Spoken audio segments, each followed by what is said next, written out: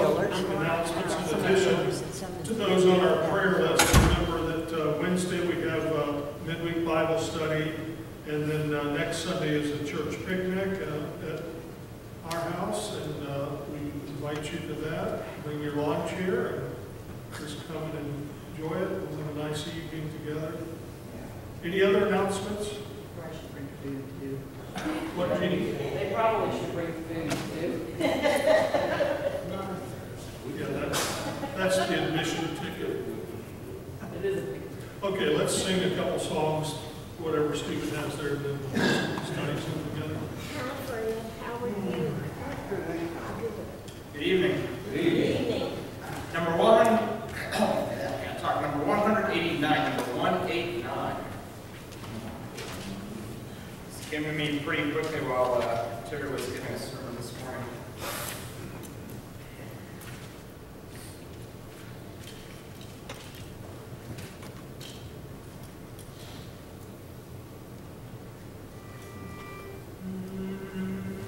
Master, the tempest is raging, the billows are tossing high. The sky is overshadowed with blackness, no shelter or help is nigh. Carest thou not that we perish? How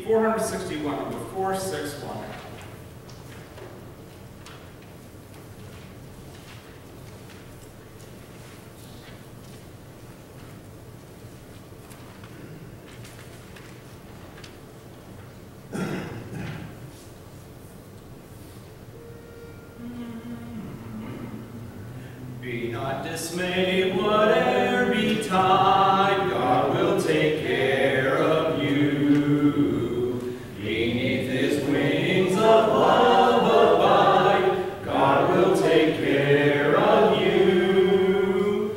God will take care of you through every day or all the way. He will take care of you. God will take care of you. Through days of toil when heart doth fail, God will take care of you. When dangers fears your path assail, God will take care of you.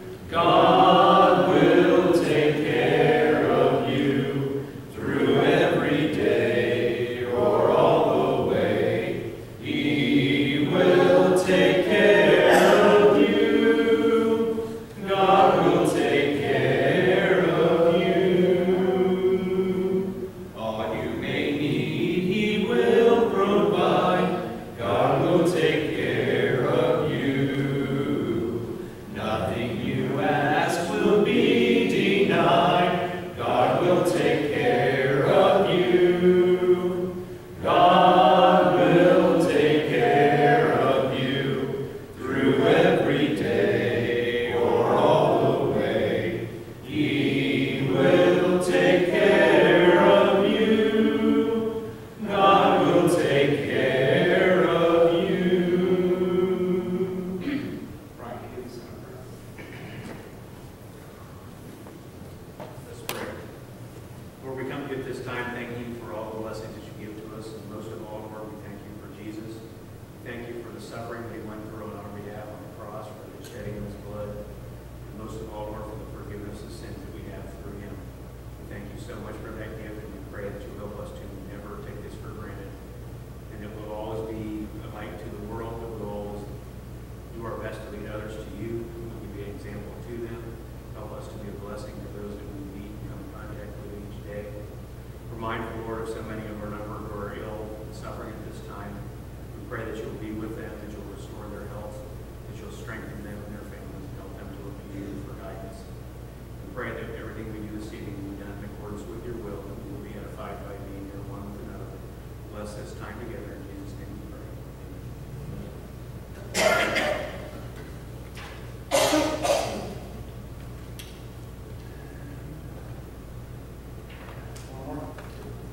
477, 477.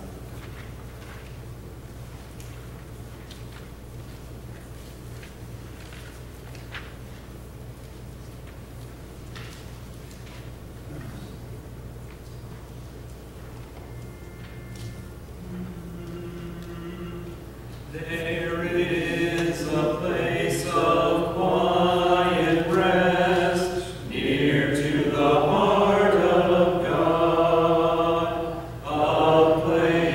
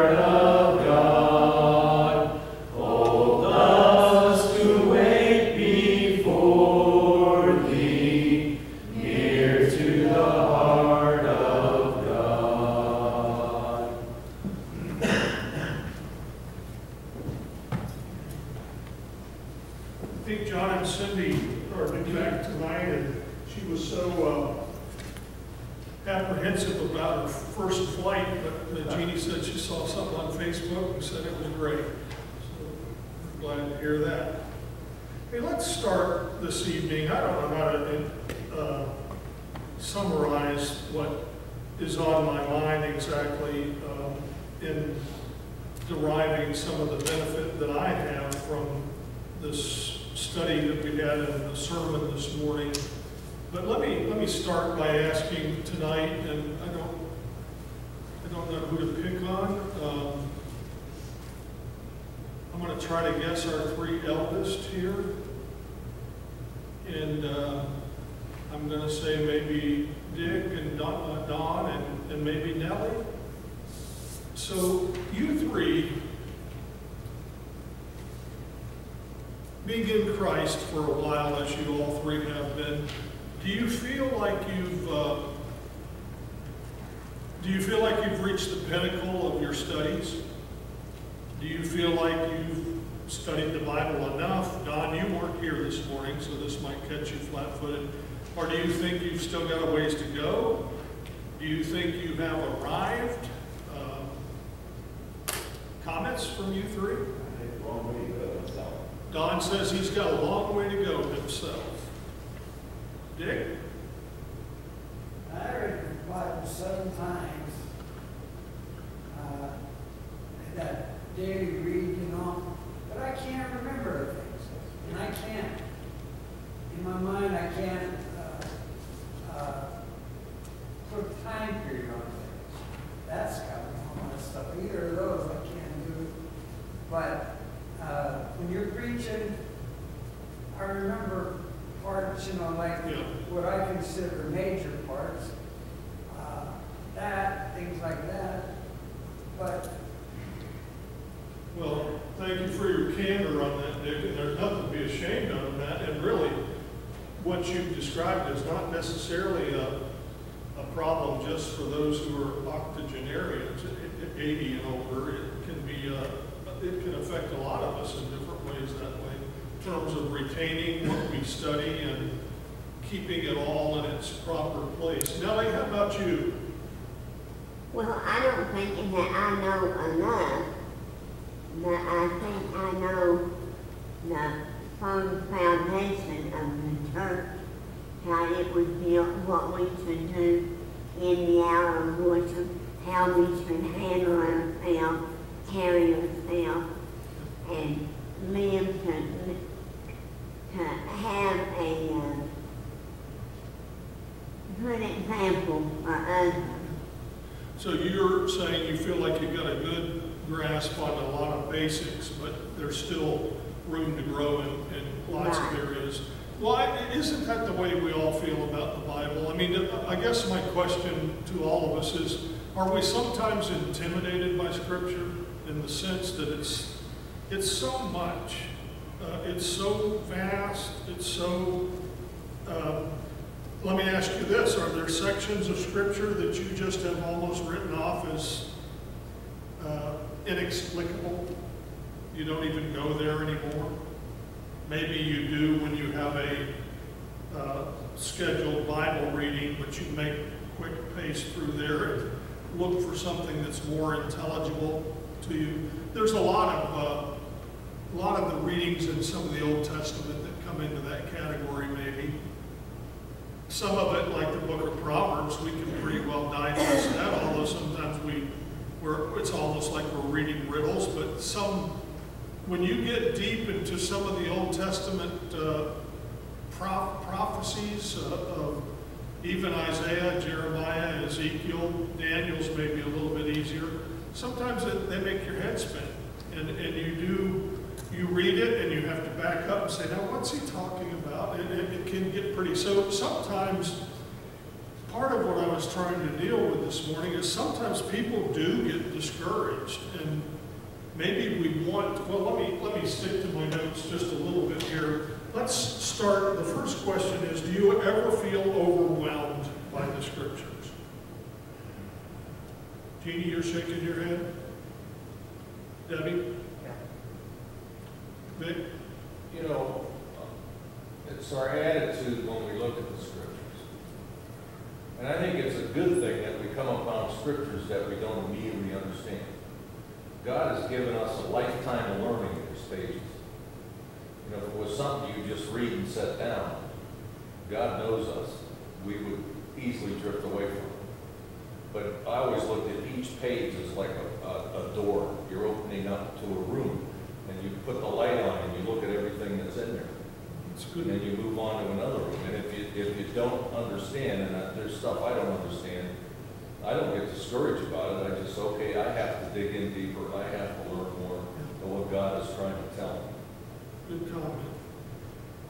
Sometimes I think we have a tendency to feel like if I could have just been there and been with Jesus, instead of having to just read this from afar, we don't realize what a benefit we have that all of the early Christians did not have, this completed text of Scripture. But one reason I laid out the first part of Mark the way I did this morning, we often say with a little bit of tongue-in-cheek that if it would have been up to us to choose 12 apostles, none of them would have qualified. You know, we look over them and we would have said from the beginning, they're not up to, I started to say up to snuff. I don't know where that came from.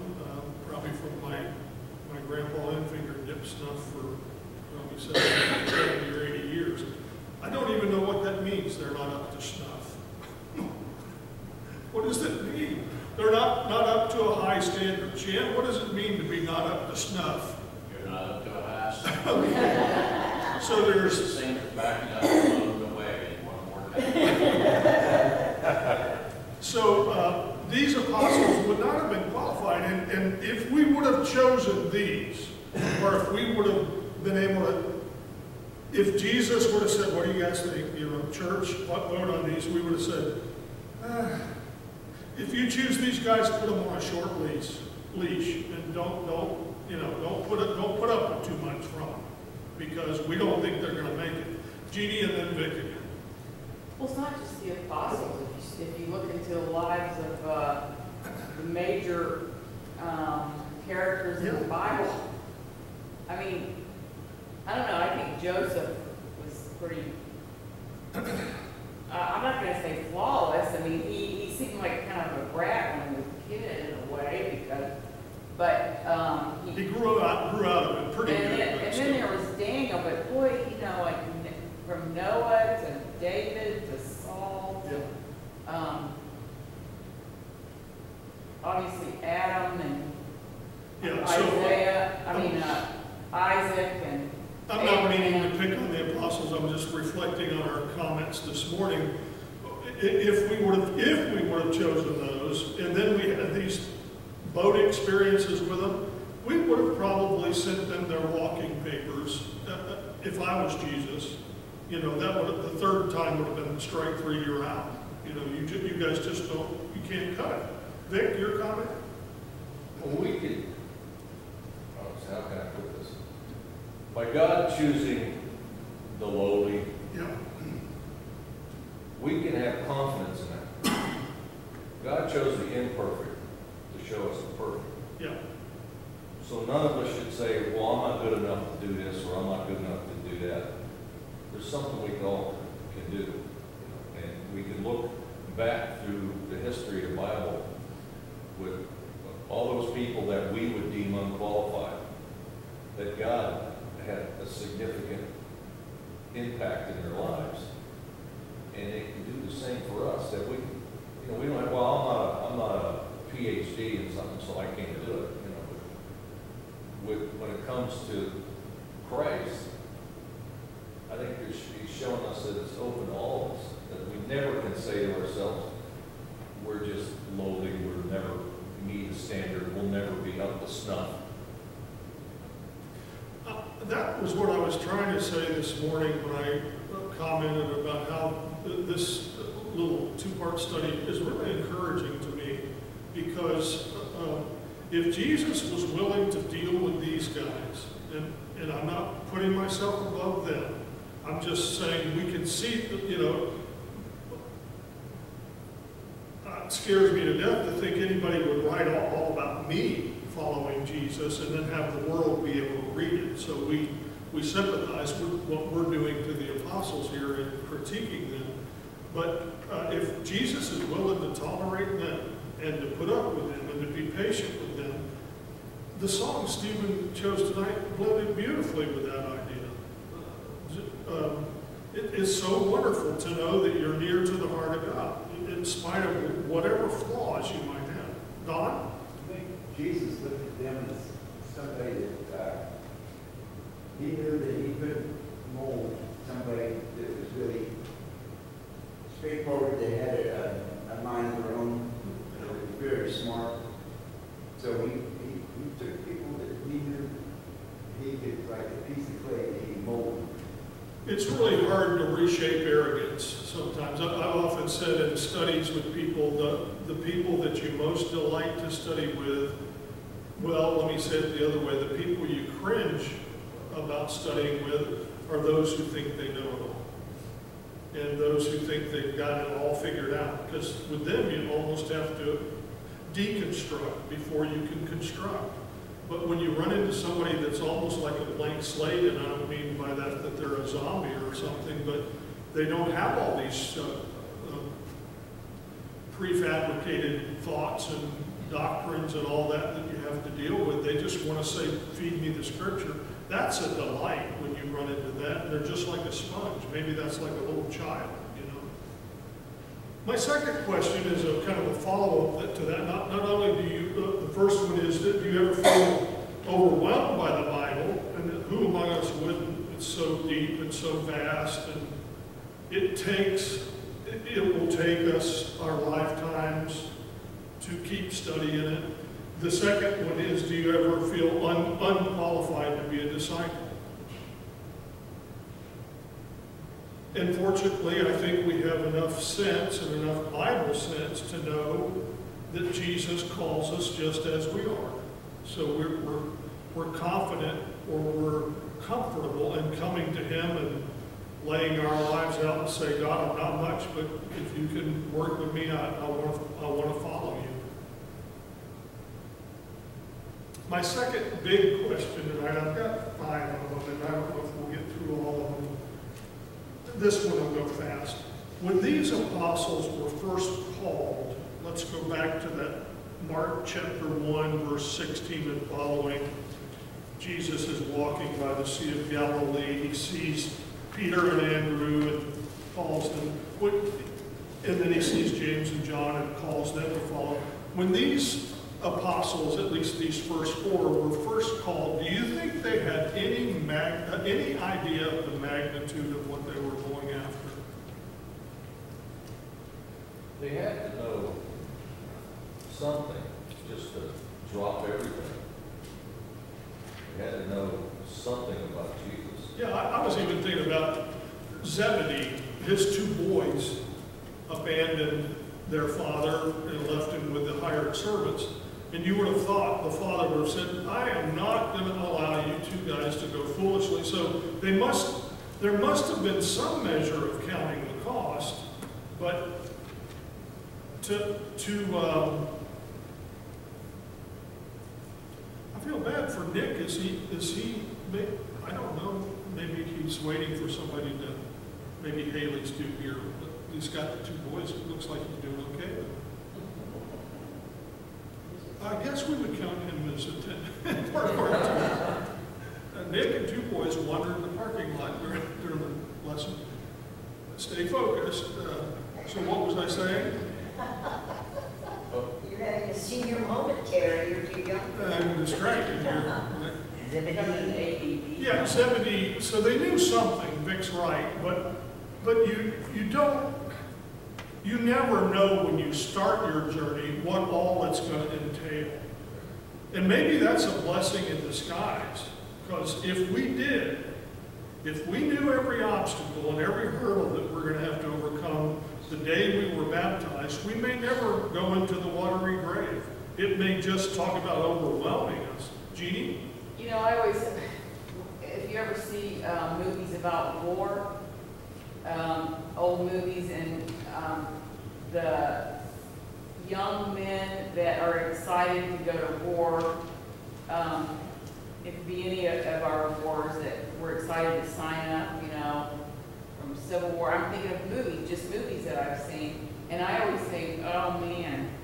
They were clueless, really. Right. They knew that they wanted to do something for their country, and And they even knew, I think, that it might cost their life. I mean, but they could not ever have known what the kind of things they would see, the kind of experiences they were going to have in battle or whatever. I mean, I think it's kind of like that. Good illustration, good parallel. Anybody else on that? All right, here's another question for us. Do you find comfort in the patience that Jesus displayed with his disciples? This goes back to the sermon with the boat, you know, where Jesus says that, how long are you going to be hardened and not understand? Do you not? You don't get it? You know, what were all of those statements that he made when they were in the boat? Do you find, like me, a sense of comfort in the way Jesus deals with them? Would you have rather he boxed their ears or reprimanded them or put them on probation or, you know, said, I think I'm going to choose a second group and see if we can do better with them because you first 12 guys aren't doing too well? Is it wrong to derive a good, that we're not trying to use that to justify our own shortfalls. That's a distorted image of grace. But when we do read Jesus in the Gospels and the way he interacted, especially with his own disciples, we marvel at the grace that he extended to them. And how can that not come back to us and buoy us to realize if Jesus was patient with them, he's going to be patient with me. And I've titled this discussion tonight, again, Works in Progress. And we all are that. We're all, none of us are finished, but thank God that he is willing to be patient with them. And as we read and study those scriptures, and not only those, but, you know, when Paul writes about a time of falling away in the first century, he goes back to the Old Testament. He said all of those stories were written for our, meaning the first century, our admonition upon whom the ends of the ages have come. So much of what was recorded, as Jeannie said, the stories of David and Daniel and Noah and all of that, it's real history. It's not made up. It's not fabricated. But part of the goal of it would be to teach future generations. This is the God you're dealing with. And you surely see that, and that's part of Paul's point there is don't you fall away. God loves you, and God is patient with you, but you stay strong. Who had their hand up? Jean? I think it might be tempting to get a little too comfortable with the fact that that Jesus is so patient with us. But the other side of that, to me, is that we're supposed to be like Jesus. And here, the sinless Son of God was so patient over and over again. But I'm not.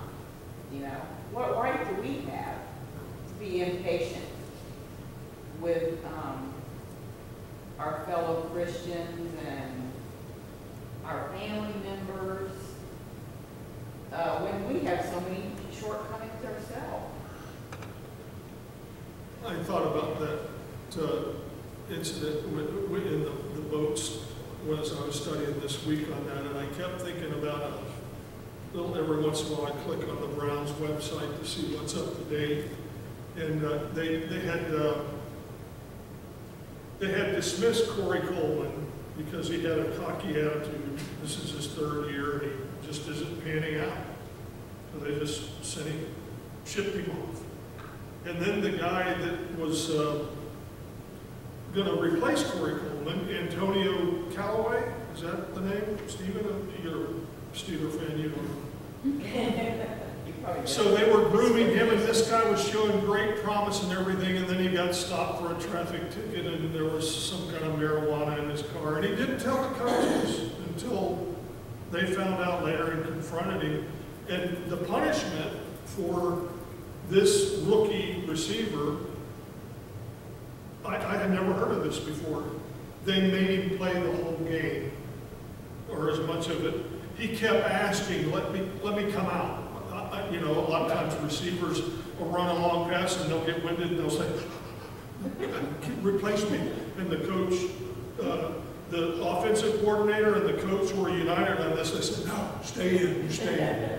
That was his punishment. They said, you do two things. You can sit him down and say, you behaved badly and you're not playing in this game. Or you can just put him out there and say, we're gonna wear you out. And you'll remember this day for the rest of your life because you're going to be gasping for your last breath of air, but you're staying in the game. And I kept thinking about that. If I would have been Jesus in the boat, I would have probably said, hey, you two guys swim back to shore. You're out of the boat. You're disqualified. You're not in it anymore. But Jesus is so patient. And follow-up questions there. He never told them, you're too slow. Go back to square one and don't ever think about being an apostle again. He never sent them back to say, go back and be a fisherman. That's all you're good for. He was so patient with these men. And to me, I find that very encouraging. I would like to think that that translates into God's patience for me as well. Do you ever feel frustrated because you're not progressing as rapidly as you should?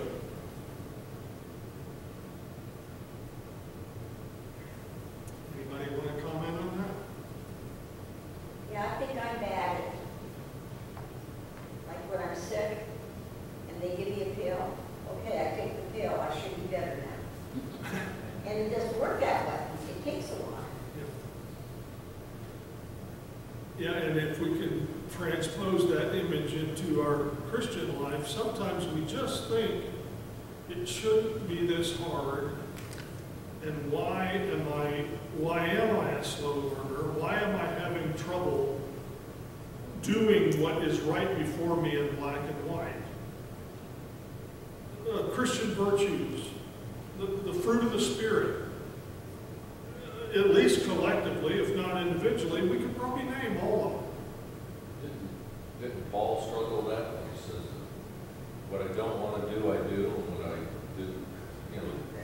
Yeah. You know what I mean? Yeah. Stephen? What you have to read Yeah, out. a lot of times I find myself that I'll just hit a wall at some point, and it'll take me a long time to admit that I hit a wall, and then when I finally do, I have to go and I turn around and say, okay, what have I thrown in my own habit that's keeping me from getting closer to God?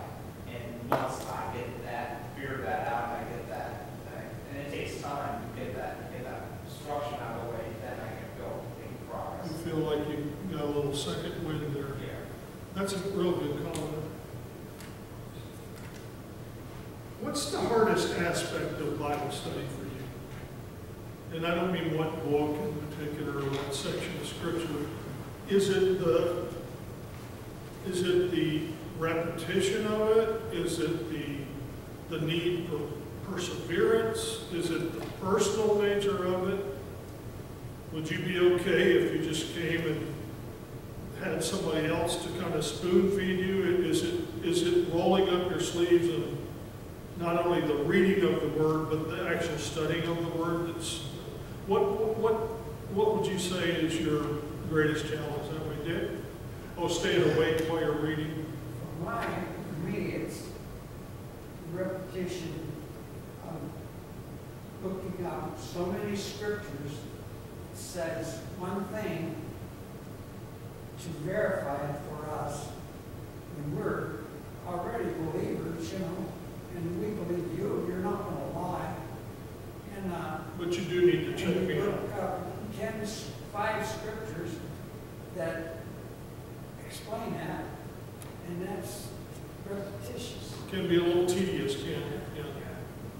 I wasn't meaning to be mean with Dick, but he was just telling me he wasn't going to fall asleep tonight because he didn't eat before he came.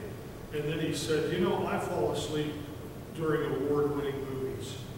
And he was telling me that to let me know that I shouldn't take it personally. And I don't. Sometimes I tell people if you feel comfortable enough to sleep here, then that's okay. You know, there's another thing I was thinking about. You asked about why he chose the apostles. I think because Jesus read their heart, and throughout the Bible it talks about being patient, humble, and poor fishermen. They don't stand up on a pedestal or anything. So they're starting right out from the get-go. Fisherman has a lot of patience. Yeah, it's not like they were, had gone to school to be an apostle or anything. This is their school. But day one, they get called, and they've never been down this road at all. They have enough knowledge, I think, at this point to know that there's something very different about this man, Jesus.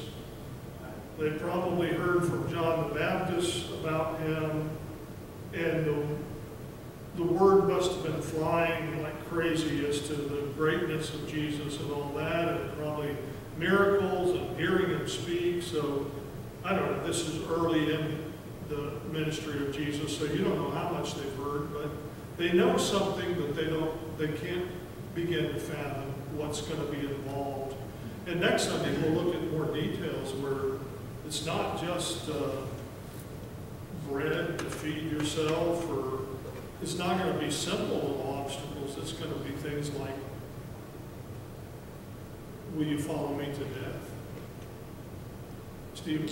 The biggest challenge I have when I'm reading the study is being mindful of what it is I'm reading, because after a while, sometimes, depending on the passage or section, sometimes my eyes will go on autopilot, my brain will start thinking about other things, and then I'll realize, I've gotten like half a chapter or something, I have not completely been sure about what I've been reading. And a lot of times, I've been reading Jeremiah lately, and there's a lot of times I just go, Steve, stop, back up, you're missing some of this. So And especially when it starts getting a bit repetitive sometimes. So you're doing a little mental multitasking. Yeah. And then I realize I'm doing it just to do it, not to actually work. Yeah. There's probably quite a few people that envy that you can multitask with your brain while you're doing something. I think Jesus had that, and Laura about him, drew people to him also. I think he had that he could turn it on and off when he wanted to also. But when thousands of people gathered to him, I think there was this aurora that he showed, and people just drawn to it. Yeah, although I think sometimes, Don, we romanticize that maybe a little bit more than, because when you read the prophecy of Isaiah 53, Isaiah says there was nothing about him that would cause people to, at least physically, when Jesus walked by, nobody was sitting there saying, my goodness, is that not a fine specimen of a human being? Evidently there was nothing like that nothing like that kind of aura that put him on a pedestal that would magnetize other people towards him, but maybe when he spoke. And I think, as Dick hinted, he not only did he know the hearts of the apostles, but boy, his heart was something else. And you could just see compassion and love probably in every crease of his skin. I thought it that way because of the first apostles that he collected on the seashore. Matthew, all four of those say, why did we just start with him and just follow them? I mean, that's what there's something there. Yeah, well, I don't deny there was something great about that would make you want to follow somebody that you didn't know a whole lot. Debbie? I was just gonna say on that, maybe they saw the serenity and the peace within him. Because I picture the Jewish people as being, you know, the way they did things, they got a little carried away. You know, that is a wonderful quality, isn't it? And this It wasn't draws you. a time of great calamity, but to be, I know people here that to me, I was drawn. to have that kind of calmness and sense of serenity and coolness in the midst of such chaos, that would be a very, very attractive thing to have with it. There was a period between the last writings of the Old Testament and the New Testament was what, 400 and some years? Yeah. And now Jesus comes along and his teachings start to really take hold. And that kind of generated some interest, I would think. Yeah. I Because think there were a lot of false prophets at the same time. What he was saying was unique. kind of set the stage, didn't it? There was a great anticipation factor. You gotta remember when Jesus, as a young child, was teaching in the temple also. All these teachers astounded by him. I mean, that's, you gotta take that into consideration. All right, Don, I take it back. There was an aura about him. They were, but I'm trying to reconcile the words of Isaiah. And Yeah. maybe Isaiah was just talking from a physical point of view. Jeannie? I think one of my favorite verses is when Jesus asked Peter, or maybe a little more broadly, more than just him, but will you go away also? And Peter said, Lord, to whom shall we go? Only you have the words of life. Only you have the words of life. You know, Donna and I talked about this a lot. And she brought me a book to read. It's been quite a few months ago now, maybe even a couple years ago. But it talks about how human beings want to dig wells that won't hold water. You know, our jobs or our health or our families, Chasing after the wind. only Jesus has the words of life. So, you know, we as human beings, we try all kind of stuff to make us happy, make us satisfied or whatever, but the only thing that I think the way either the book said it or I've seen it written, he is the only river that will never run dry. Oh, that's good. A couple more comments here, and then we're going to close. Maybe as an illustration, today a few of us went to Red Lobster, and they were having their crab fest. And I got what I always get, the fisherman's platter, because it's cheaper, and I don't want to eat all that much, but I couldn't resist getting some crab legs on the side. And I usually get the king crab. No, you get the snow crab. I get the snow. If you get them. The waitress, I said, okay, there's three kinds, tell me about it. And she told me the Dungeness or whatever, they're the best. That's the tastiest. Fred, you might be able to tell on this. You're a lobster specialist. Yeah. But anyway, I decided, you know, I don't think I've ever got, I said, which one has the most meat? And she said, the king. And so I said, okay, give me the king. I had never gotten king crab, and they're really prickly. Really hard to, well, they bring you the little crackers and all that. But I'm trying to answer the question, do you ever find Bible study really sometimes hard? But after you work your way through it, it's really delectable. It's really wonderful. And that's kind of, I remember years ago, we were dining with the Jones. Angelo and Allison. Angelo and Allison, and I said, Angelo, you don't like crab legs? He said, no, I don't like the work.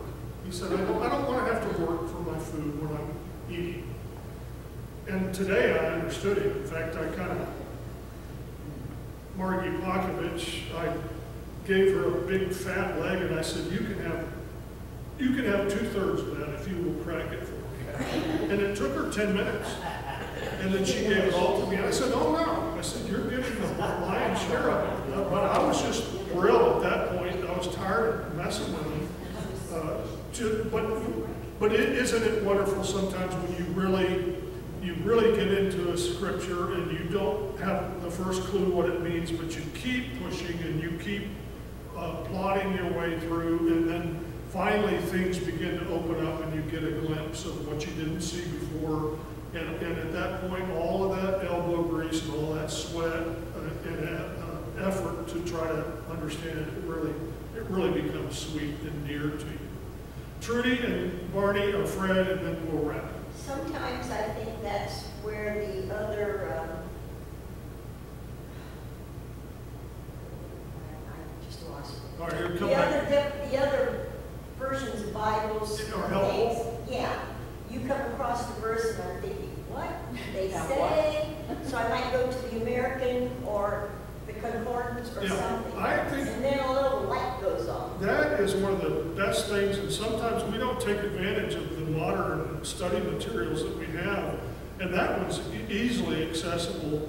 A lot of times you can just punch a scripture into your Google, and it'll come up and it'll almost automatically give it to you in about 12 different versions. And sometimes one version you can read and you can just not give it at all, and then you read it in a different version or a different translation, and you say, that's what that means. All right, Fred, I've got a few more things. We'll carry those over to a later time. But your last comment. When you said about the crowd, I said, now I'm more lobster, because in Maine, that what I did was, you get there and you say you want lobster, you tell the guy you want 2.5-pound lobster, you want to get the biggest and best you can get. It's just way too much, okay? 2.5 pounds, they're old and they're tough, they're no good. You work so hard to get to it, but it was no good. You get 1.25 pounds and it's excellent lobster. We got to remember that. You got to remember that. You can't be greedy. You'll pay for it. Too much, and it's scripture the same way. You try to grab too much of it, take too much to, Hey, great. and it's not. Great application there. Yeah, it's sort of the same kind of application. Real good. Okay, thank you so much for your good input tonight. And Stephen, I know Don and Shirley need to commune, and I think they're the only ones.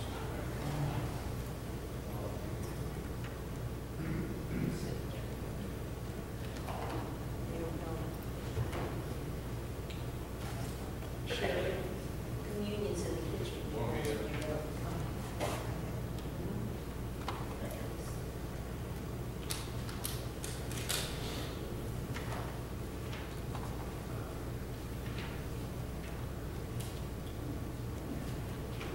So for Wednesday night, Acts chapter 9, is that what we're Yes. So take a look at that if you get a chance. Maybe we're looking at Saul's conversion. Yeah, the conversion of soul. Anything related to that can help with our study. And 9, big leap of faith there.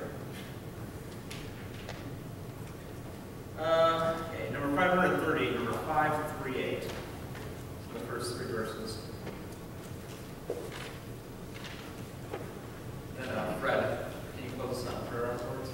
Thank you.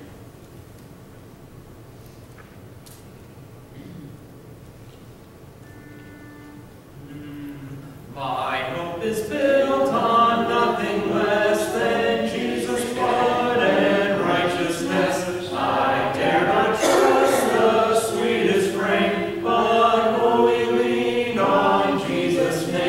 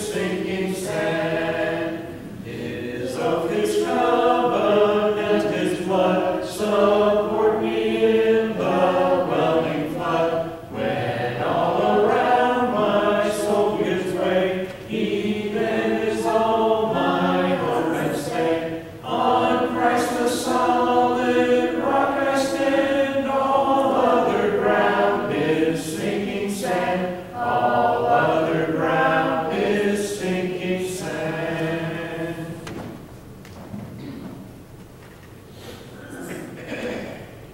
Let us pray. Lord, our great Heavenly Father, we thank you so much, Lord, for this day of your goodness and for every day that we have, that we breathe and live in your world. We pray, Lord, that we can take this lesson and try to grip the scriptures in our heart and mind.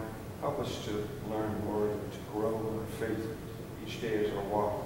Thank you so much, Lord, for this opportunity.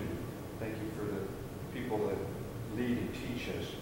Help us, Lord, to always look after each other. Help us to remember those that can't be with us. Call and read out to them. We hope the healing hand that you have for them is always there. In Jesus' name we pray. Amen.